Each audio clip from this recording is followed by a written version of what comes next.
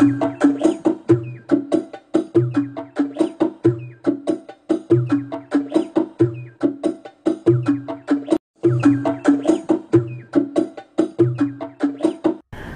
sent many prophets to spread the message of Islam. The Quran is a guide for all of Allah's followers, and in the Quran there are 25 prophets mentioned. One of these is Prophet Salih alayhi salam. Today, I'm going to tell you his story. Prophet Salih was born into a tribe called Thamud. The Thamud lived in North Arabia and were known for their beautiful houses that they carved in the mountains. But the Thamud worshipped idols, and in particular a large golden idol. However, there was one man in the tribe who was very good, and he believed only in Allah. He refused to worship any idols. This man was Prophet Salih's father.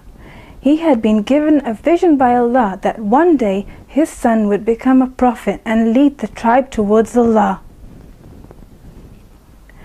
When the king had heard this, he banished Prophet Salih's father from the land. Prophet Salih and his mother had to live alone in the tribe, but together they still worshipped only Allah. One day the angel Jibreel came to the Prophet to tell him he had been chosen as a messenger and must show his tribe that there is only one God, and this is Allah. Everyone in the Thamud tribe loved Prophet Salih alayhi salam, and they knew he was wise and good. But when they started being taught by him that there was only one God, they all turned against him. Prophet Salih tried to explain to them that he loved them and only wanted what was good for them, but they didn't believe him. In those days, people lived much longer, and Prophet Salih preached to them for 100 years. But very few of the tribesmen believed in him. Finally, they agreed that they would accept Allah, but only if they saw a miracle.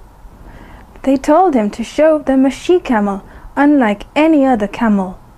They wanted the camel to be strong and beautiful and give enough milk to the whole tribe. Her milk had to be cool in the summer and warm in the winter, but she was only allowed to drink from the well every other day.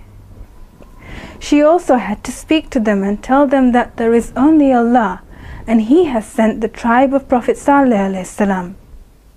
Prophet Salih agreed to show them the camel they had asked for, as long as they did not harm or ride her. They agreed and said they would believe if he brought such a camel. The town was brought to the tribe, and after a rumble in the mountains, she appeared. She spoke and told them to believe in Allah and that Prophet Salih was their messenger. Many of the tribe believed when they saw and heard, but a few were not happy and wanted to keep the power for themselves. They decided to kill the camel so people would start to follow them instead. They killed her, and when the news reached the Prophet and his followers, they cried in heartache. Allah told the Prophet to warn the unbelievers that in 3 days they will get punished. Allah had given them 3 days to repent, but instead they plotted to kill the Prophet.